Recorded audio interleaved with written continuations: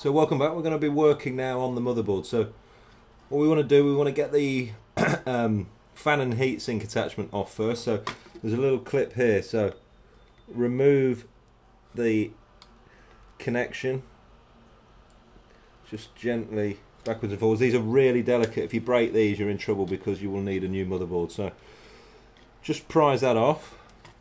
Turn over the motherboard, and you can see this properly actually. There we go.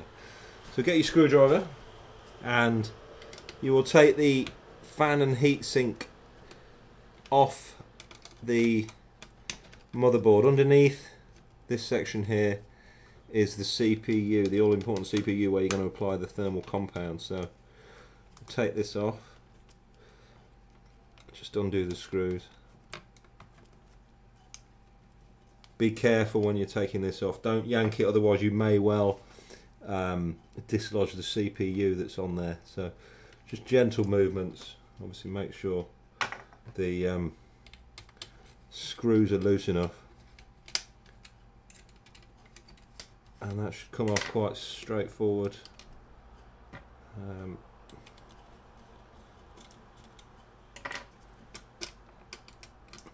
Just loosen the screws a bit further, and there we have it. So that is your fan. As you can see, it's clogged up with all kinds of gunk in here, so we'll give this a clean. That is the part of the fan cover that connects onto the CPU, so you can see there's a bit of thermal paste on there already, so we'll remove that. I did this years ago, so it's had thermal paste, but I'm going to put a new coating on. That is your CPU, so you want to clean this off now. So put everything to one side, get your rubbing alcohol, and apply a bit to a clean cloth, and just lightly take away the existing stuff that's on there. Doesn't matter if you get it on there. Be careful not to get it on the circuit board or anything. So rub away there, and you'll see it's coming off there on the cloth. Get yourself a cotton bud, Q-tip I think as they call them in the States, and just wipe that nice and clean. So rub away, just cleaning that surface up. Put a bit more on.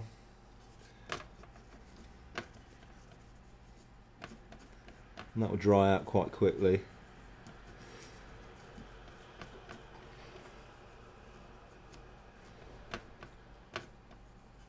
Like that. So there we go. That is now nice and clean. Can you see that? So I leave that to dry. I just wipe away any grime and dirt that's around anything while you've got everything out.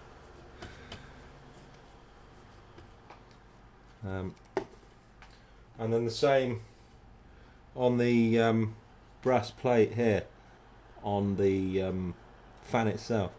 Just rub that away. You want that to be nice and clean to start all over again. So put a bit more on there.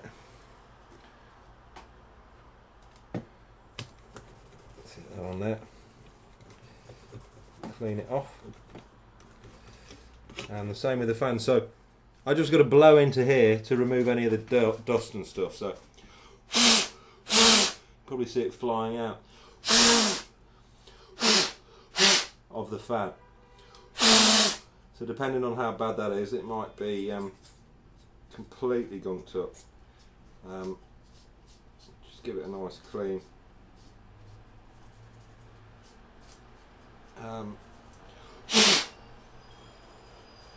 Get rid of as much as you can.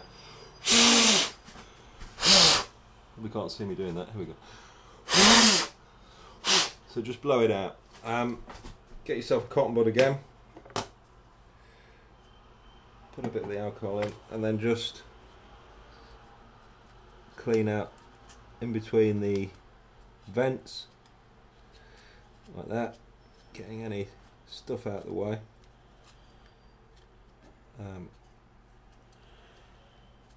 doesn't have to be perfect, depends how anal you are about these things actually, but if you've got it apart it's well worth doing it properly, because you don't want to be doing this too often. It is quite daunting and quite laborious,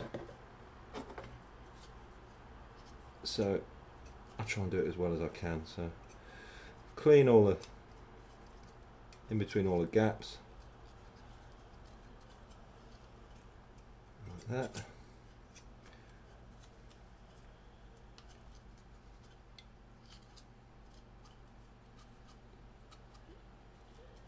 So you've got a nice clean fan there, just give it a little rub around, and then the same on the back as well.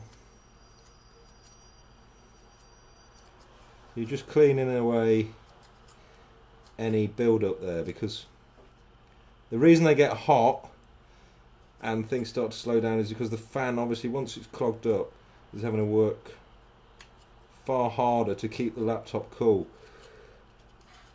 and that is when the problems begin and your laptop becomes really uncomfortable to handle and everything else. So just give the fan as thorough clean as you can.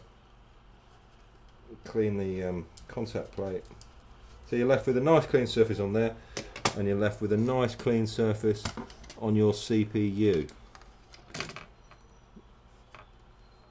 So again, I'm just going to clean that off so it's absolutely pristine and ready for some thermal compound to be applied.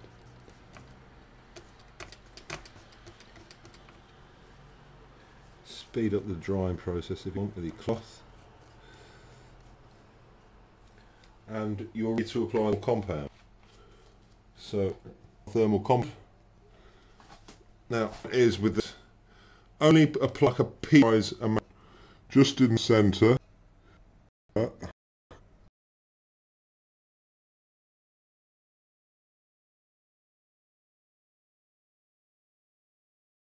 You're going to make compound.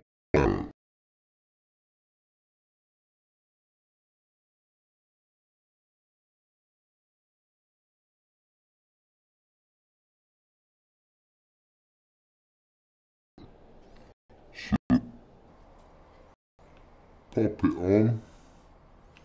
The pressure of these two then will spread the compound out over the fan, making a nice clean contact.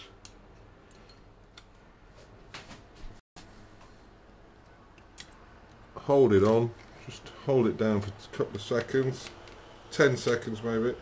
Make sure your connection's through the gap there too. Back plate on here as well.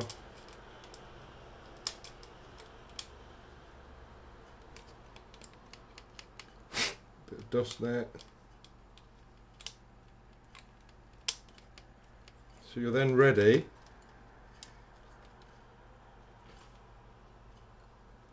to screw that system back into place. Do it diagonals, because you don't want to